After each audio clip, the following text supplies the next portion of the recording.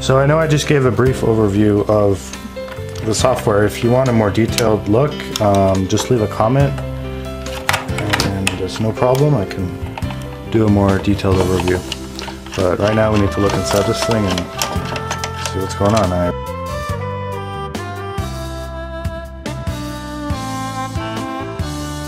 So the first thing you notice is it's a Nice Fr4 Pcb. It's clean. It's conformal coated. I don't know if you can tell, but this whole area is conformal coated, so that's all very good. We've got some nice Panasonic relays. We've got 12 Panasonic relays. The processor is an STM32 F103, which is a ARM and Cortex M3 processor. I think they run up to 72 megahertz, so it's perfectly fine for the job. In fact, it's quite modern, so that's nice to see. The capacitors here are, I'm not sure what they're doing exactly, but they're probably just some smoothing capacitors. They look like a no-name brand, CamCap. We've got some board-to-board interconnects, and in here I can see a power supply filtering or something. So let's have a look. It's just little notches in the PCB. Okay, here we go. Okay. See what we have here. It looks like a DC to DC converter. This is most likely for the voltage input. Input 18 to 28 volt, output 24 volt at 2 amp, and 5 volt 1 to 3 amp.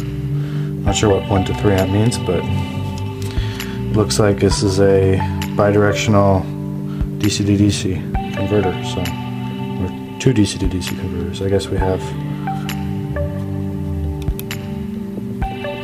one main. Is that a transformer or just an inductor? Looks like a transformer over here. And then we got an inductor over here. And we got our two diodes and the capacitor. This one is a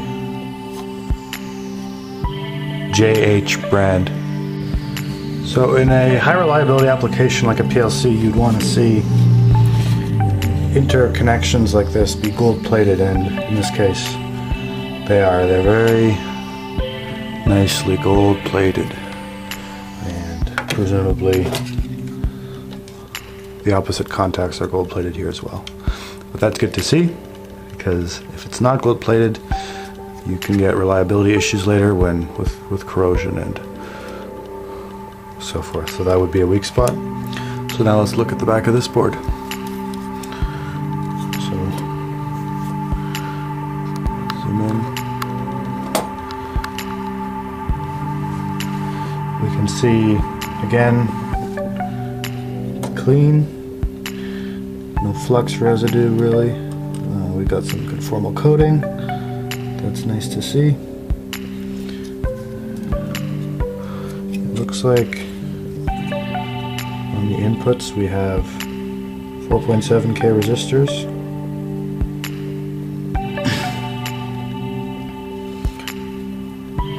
Coming in.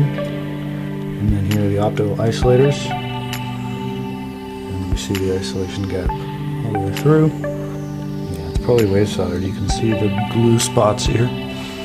There's some glue spots where they didn't populate these resistors. Not sure what those will be for. But yeah, that's basically all you need. Now let's look at the top board.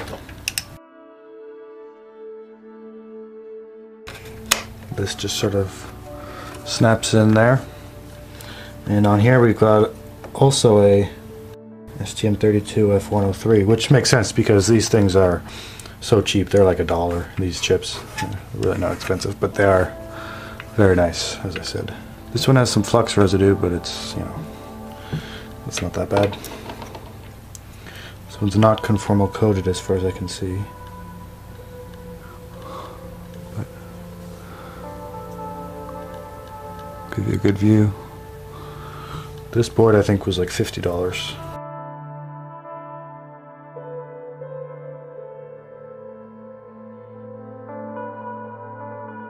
And here we go. Real-time clock battery. Wow, look at that. It's actually glued in. That's nice to see. It's gonna give you some good reliability. You don't want that popping out when it shakes, because then you lose your time.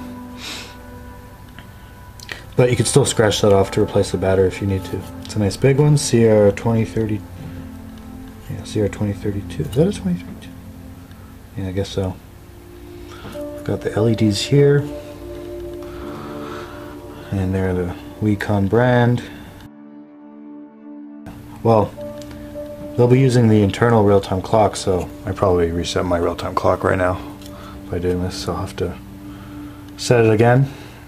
Shouldn't be a big deal, because the real-time clock they're probably using, if you look on the board here, you can see, yeah, I think that's probably the real-time clock crystal there.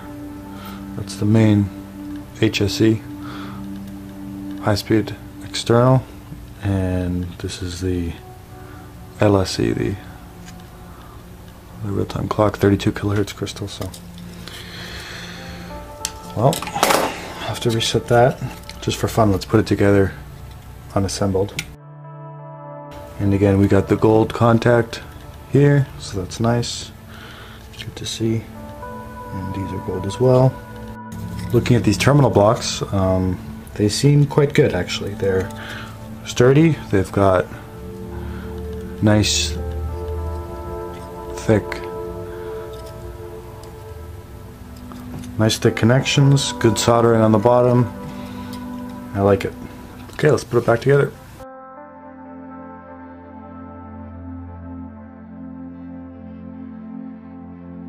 And I hope you enjoyed that, and if you need more, if you want to see more detail on this, just leave a comment, and if I still have it, I'll post something in more detail.